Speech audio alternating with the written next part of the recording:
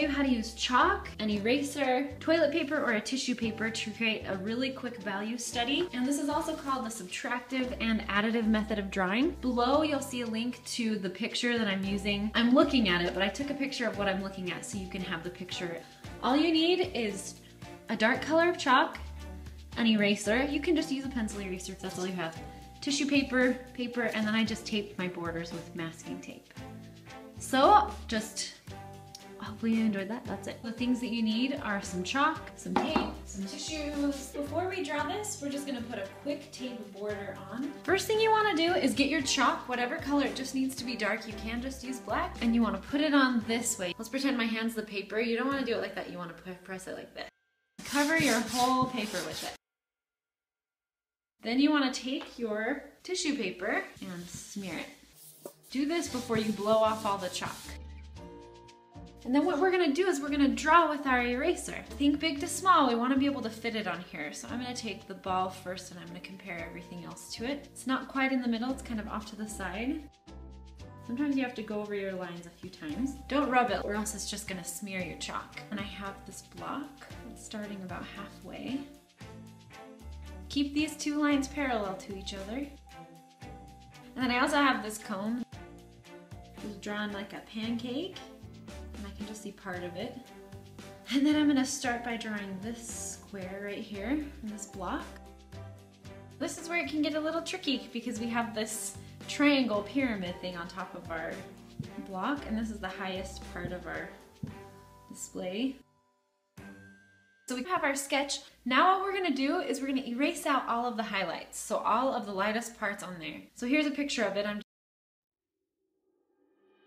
So I'm just gonna erase the lights coming from the right. So I'm just gonna try and erase that on here. Erase it on here. This whole part of this one is completely white. So just press lighter to not make it as harsh, and then this front side of this is pretty white. The bottom part of this is lighter, but it's not quite as light.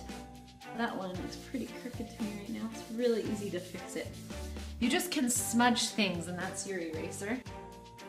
Now we're gonna take our chalk and we're gonna put in some of our shadows. So maybe we'll just start on the left side, and I just can see some shadows coming back like this. Off of here. There's a shadow underneath this ball. And there's a little bit of a shadow that's gonna be right in here. There is a shadow on our cylinder that is made from our block. And then this side of our cylinder is a little darker. Now I'm gonna start by drawing in some of these shapes. So kind of just draw over where you erased. Put some of your lines back in. The important thing is to keep your lines parallel to each other. Now this is a process of erasing and adding and then re-adding. So we're just gonna keep working with this until we get the shadows exactly where we want them. I'm gonna soften it up a little bit, and then I'm gonna make it this one. I think I'm just gonna add some shadows on this side that are a little darker. So I'm just gonna take my tissue, just gonna smear some of those areas. Remember, when you smear it, it's gonna smudge out some of our lines, so we're gonna have to come back in and fix some of those. We're gonna fix some with our eraser, we're gonna fix some with our chalk. I would do the eraser first and the chalk next. You don't want them to all blend together, and when you start smudging it, they start to really blend together. If you get lines like that, you can just take your... So you have the direct light that I have from my window, and then you also have light that maybe bounces off of the table or walls back onto the object. Go around and see if you can see any of those areas.